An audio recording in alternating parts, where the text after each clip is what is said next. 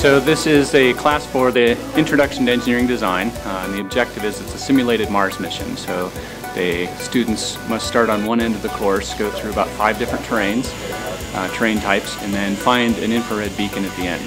So students have learned a lot in this program, I think. You start off with some fairly simple designs and realize that you're going to have to get more complicated as you go along to navigate the different type of terrain types.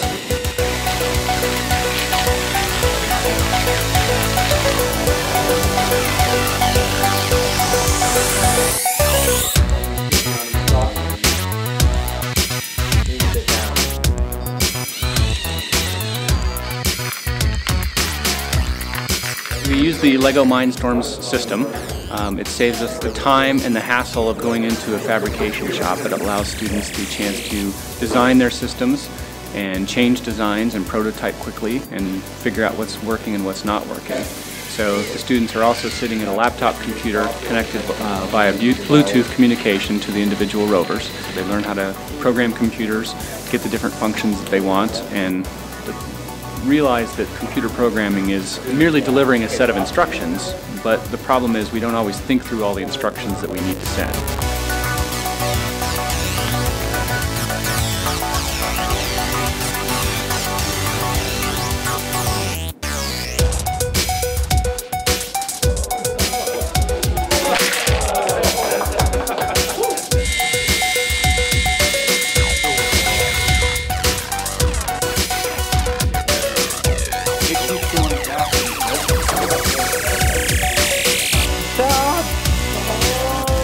I designed the course. The issue, or the challenge as the designer of the course, is to make it difficult enough that it takes them five weeks to solve the problem, but not so difficult that they can't solve it at all.